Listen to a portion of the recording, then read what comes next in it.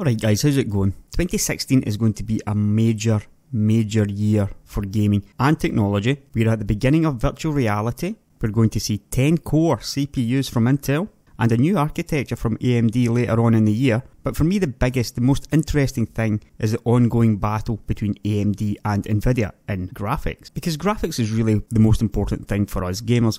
Yesterday, AMD surprised us with the announcement of their new Polaris architecture. Designed for FinFETs, this one was supposed to be called Arctic Islands. However, a few weeks ago, I had caught wind of a change in the name to Polaris, and now it has been officially announced. So I'm going to be taking a quick look at the new architecture and a rather surprising semi-benchmark that's raising a few eyebrows. So let's get to it. Right, so what's this FinFET all about? Well, this graphic here represents what has been happening over the years. As transistors get smaller, you're able to pack more and more of them into ever smaller areas, yeah? So like back in 2005 we had 90 nanometer, can't really think that far back. But if you go back to 2009, you can see the 40 nanometer chips there. That was stuff like your GTX 480, your GTX 580. On the AMD side, we had the AMD 5870, which is a very famous card. And a bit later on, still on 40 nanometers, we had the 6000 series from AMD, somewhat less famous and less good. The most recent and current generation of graphics cards are all still on 28 nanometers. If you have a look at the bottom, you can see which year the new technology process manufacturing began, and you can also see that the time between each new node is lengthening quite dramatically. So while there was only 2 years between say 55 nanometers and 40 nanometers and 2 years between 40 nanometers and 28 nanometers, we are now really talking over 4 years between 28 nanometers and FinFETs. So basically we have been stuck in this 28 nanometer generation. That's every graphics card from the Nvidia 680 up until the current 980 Ti, and in AMD's case we've had the 7000 series, which was say the 7970, and then they changed their name to the R9, R7, R5 series. But basically speaking, we haven't had a proper node transition and the subsequent improvement in graphics performance that brings for over 4 years. 14 and 16 nanometer FinFETs is going to be changing this finally, and this is what the FinFET GPU excitement is all about.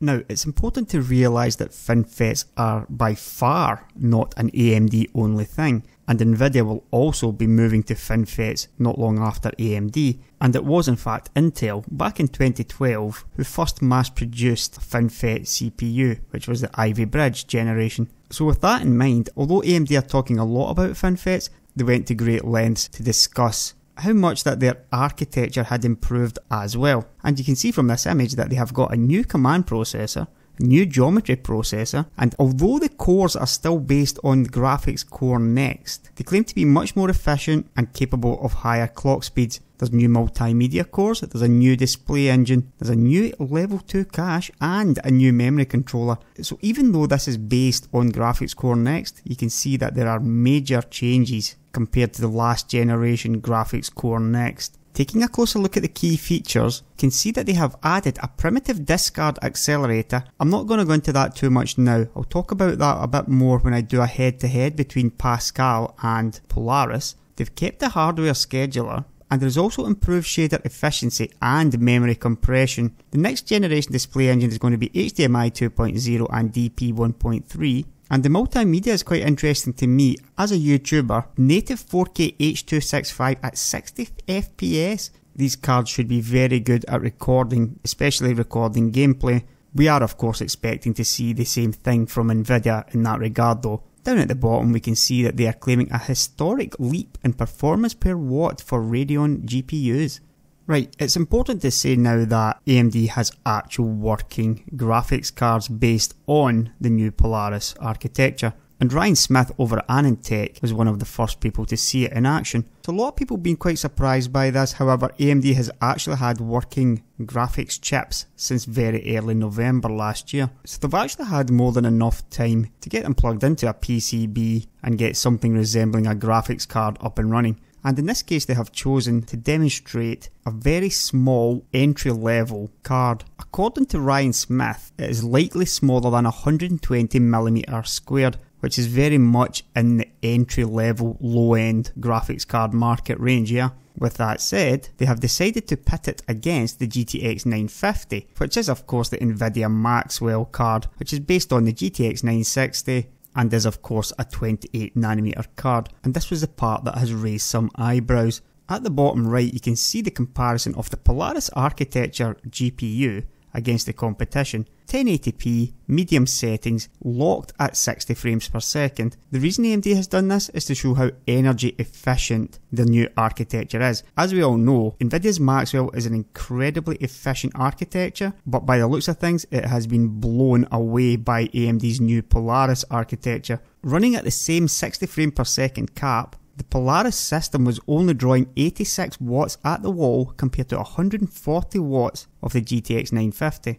Now otherwise it was a completely identical system. The CPU running on both systems was an i7 4790K running at an 80% power limit. What AMD is trying to do here is sort of emulate a high-end laptop kind of performance. They both got 16GB of DDR3 RAM and an SSD drive. The benchmark run was Beggar's Canyon in Star Wars Battlefront, 1080p medium settings, and like I said, VSync cap to 60Hz. And I can show you the test right now. First up is AMD's Polaris architecture, and as you can see it's drawing about 86 watts at the wall.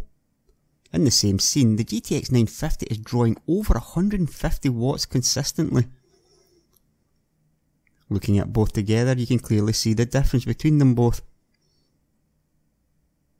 And the final still image lays it all out. 86 watts for the new AMD card versus 153 watts for the GTX 950. That is a massive difference of 67 watts between the systems. And you'll notice that I said systems there, not the graphics cards themselves. So in order to get the true value of how much power the cards are drawing, we have to subtract the rest of the system components. And we also need to take the inefficiency of the power supply into consideration. So let's start off with that. AMD will be using a pretty good high-end power supply for this, yeah? So let's say it's only 10% inefficient. Just remove 10% from both of these numbers. That leaves you with 77.4 watts for the AMD system and 137.7 watts for the Nvidia system. Now, we know that it's using a pretty powerful i5, 16GB DDR3, solid state drive. Overall, that's probably gonna cost about 40 watts while gaming. Some games it'll be more, some games it'll be less. The i5 of course is an 84 watt CPU. However, not all cores are going to be loaded on the CPU while gaming. The rest of the system power draw is pretty negligible. However, given what we know about the GTX 950, the card is easily capable of drawing 100 watts plus while gaming. So let's just go with that round 100 watt number overall. So if you just go with that 100 watt number,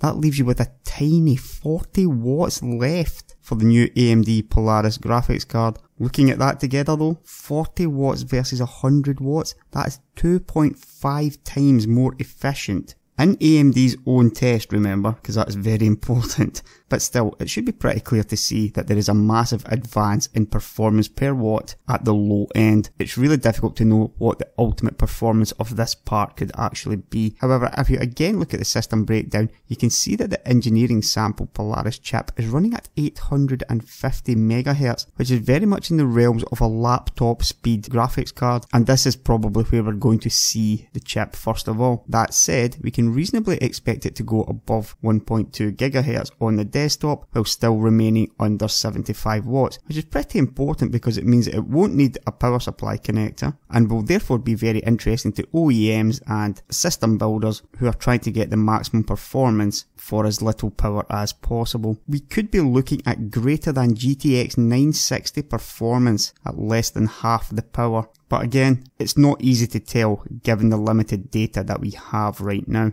According to this slide, planned availability is mid-2016. Mid-2016 covers quite a lot though, and can in fact be any time between April and September. Another website, PC Perspective, has claimed that it will be available within 2 months. By my reckoning, we're likely going to see it in Apple machines first of all, with the desktop versions coming around May or June. As far as the high end goes, we can expect to see that another 3 months later. So this is the very first look at the very first 14nm FinFET graphics card that will be available to the market. The goal was console caliber performance in a thin and light notebook, and AMD has almost certainly achieved that goal. Nvidia surely won't be that far behind, and it will be very interesting to see how this develops over the coming months. Catch you later, guys.